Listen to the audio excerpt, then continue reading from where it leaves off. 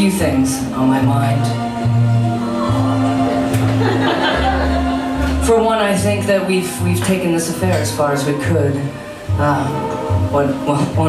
What used to attract us to one another has now turned into bitter vexation. But I want you to know I wasn't blind to how often you pretended with me. Just know this, we are what we pretend to be, so pretend wisely, mister. All those things you said to me, how you were gonna call, but you didn't.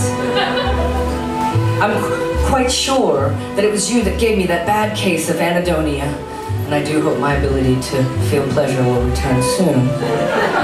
For both our sake, I really do. I saw you in People magazine with that 21-year-old who made a hit show from their bedroom in Iowa on YouTube. And I just think that's a little trashy, Hollywood.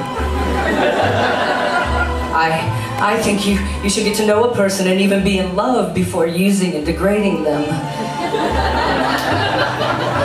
How nice for you to feel nothing at all and yet still get full credit for being alive.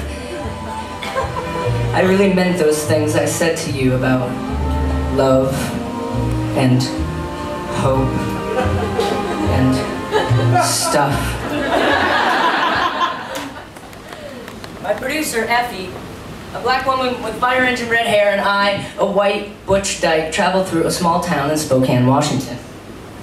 A town once known for its neo-Nazi activity. We are on our way to meet Kitty Tipton. Can these lights come down just a little bit? I tend to get sweaty, thank you. I love it. We like big things in America. We're on our way to meet Kitty Tipton, a hard-bitten southern white woman who did burlesque in the 1940s. Now, see, we're desperate for her permission to make a film about her husband, Billy Tipton. And Billy was this jazz musician from the 30s and 40s who, at the time of his death, was discovered to have been born female.